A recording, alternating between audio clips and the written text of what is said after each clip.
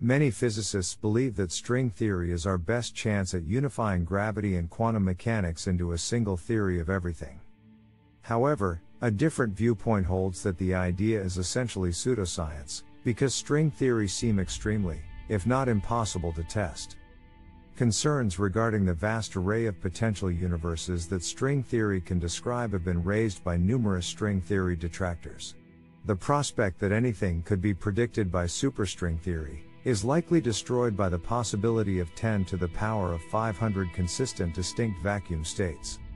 It is likely that there will still be a sizable enough number of these states, even if one only chooses those states from this huge set whose attributes coincide with current experimental data, so that one can obtain pretty much any value for the findings of any new observation. Welcome back to my channel.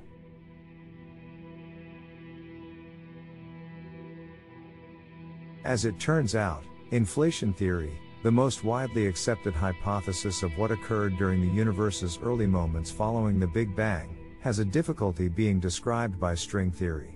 The most convincing theory for why the universe is structured as it is, and how it got that way, is inflation. In a sense, inflation explains how the cosmos came into existence out of nothing. According to the notion, the early cosmos went through a period of rapid expansion. Random quantum vacuum blips were enlarged by the process, becoming the galaxies and other objects in our environment. When attempting to understand why magnetic monopoles are not visible in the universe today, Alan Guth originally postulated inflation in 1979. He discovered that general relativity predicted that a positive energy fake vacuum would cause space to expand exponentially. There is currently no experimental evidence that would unmistakably point to any of these models as being a correct fundamental description of nature. This lack of experimental evidence is due in part to theoretical and mathematical challenges, as well as the extremely high energies required to test these theories experimentally. Many critics of string theory have expressed concerns about the large number of possible universes described by string theory, but I will not bet on string theory being dead yet. Others do, but to say that string theory is old school, pure theoretical framework that never will be tested, this is for sure true. No argue here. It is still unclear if a metastable, positive cosmological constant can coexist with string theory. Einstein's general theory of relativity has the essential characteristic of being background independent, which means that the formulation of the theory does not in any way favor a specific spacetime geometry.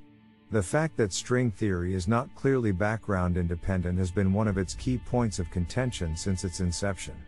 All other conceivable geometries are given as perturbations of the fixed reference geometry for spacetime, which must normally be specified in string theory. Much of the effort that has been done on string theory is well deserved because it is a strong, well-motivated hypothesis. Its inherent defects are intimately linked to its strengths, which is the main reason it has so far failed. Of course, the narrative isn't over yet because string theory could very well turn out to be a portion of the reality. Why we have invested so much time and effort on string theory is not the fundamental question, rather, it is why we haven't invested nearly as much in alternatives. Call it how you want, but string theory is an accurate mathematical theory. As a theory it works, but again, the problem is, how can it be tested? But how string theory came into being? Here is a very brief history. Many physicists were using scattering amplitudes to learn about hadron physics. It was known as the S-matrix theory. The local quantum field theory was proposed to be replaced by the S-matrix theory as the fundamental idea of elementary particle physics. Due to its viability as an alternative to quantum field theory, which was hampered by the zero interaction phenomenon at strong coupling, this had a significant impact in the 1960s. It resulted in the development of string theory when it was applied to the strong interaction. A formula for the scattering amplitude of two particles was suddenly noticed as more than it was, and it was enough to start it all. A good deal of work on it involved Veneziano, and then Susskind. Having the inspiration of seeing the scattering of two particles as a string is indeed something worth mentioning. The idea that resembled the photon scattering formula, in which an atom is nothing more than a harmonic oscillator with a nucleus connected to an electron by a spring. The photon is re-emitted after the electron absorbs it. The spring begins to vibrate when the photon is absorbed, and it continues to oscillate until the photon is re-emitted. It is always a theory in flat space-time, or in anti-de Sitter space. It is always a mathematical structure with a lot of supersymmetry. Gravity, quantum mechanics, entanglement, they are all derived from string theory. In the last 20 years, we have learned a lot about gravity and its relationship to quantum physics. People don't talk about string theory as much as they did, despite the fact that have started their careers out of string theory study. Now people discuss much about entanglement, quantum information, and qubits, but in order for them to be precise and convincing, maybe all that need to be placed inside a string theory perspective. A significant contribution to mathematical rigor and real-world study cases was made by string theory. If the string theory mathematics weren't supporting what the physicists were doing, I don't think we would have as much confidence in what we're doing. Sounds self-reassuring, but I believe it's true. It doesn't describe the world we live in if we apply a very restrictive definition of what we mean by string theory, that mathematically exact supersymmetric phenomenon. The real world is not supersymmetric and exists in a space close to a de Sitter space for all practical purposes. It doesn't need to be now, but in the very far future of our universe, it will start to resemble more and more to a de Sitter space. I am aware that a more expansive, more complete and more precise definition of string theory is needed. The essential query is how to broaden the concept given that quantum physics and gravity are part of string theory. How can we turn it into a reality-based theory? The precise mathematical structure, which incorporates both gravity and quantum mechanics, is what we do know, and that is a good thing. However, we are unsure of how to move it into de Sitter space without making it supersymmetric. Anyone who asserts that string theory is true, in my opinion, is simply speculating that there may be a version of it that we do not now possess.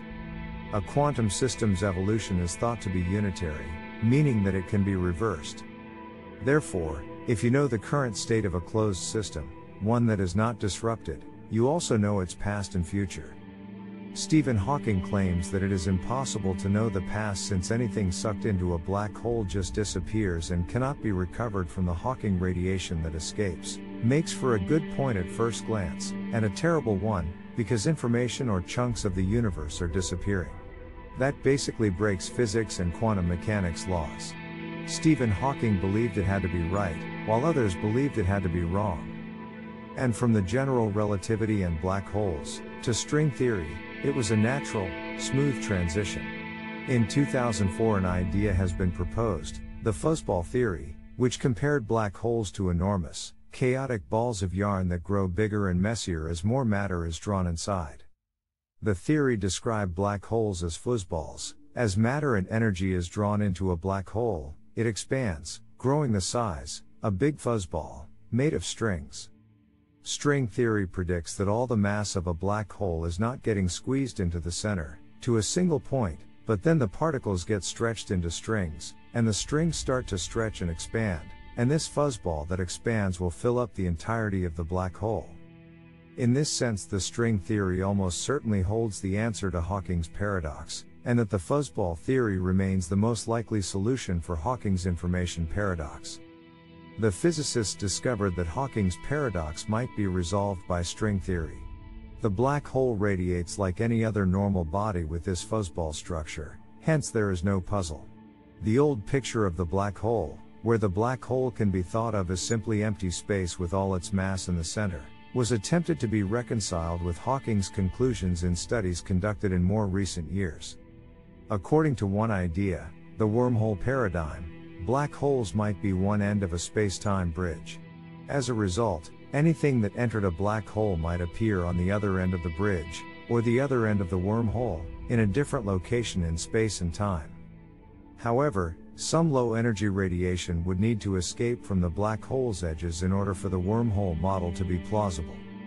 The issue is on the right track, at least, but far of being resolved, from the complementarity principle, to holographic principle, and quantum computers leading the way of testing the quantum gravity itself, quantum complexity, possibility to investigate wormholes. Well, all those concepts are what we will see in the next decade. The future seems bright and heavily rewarding.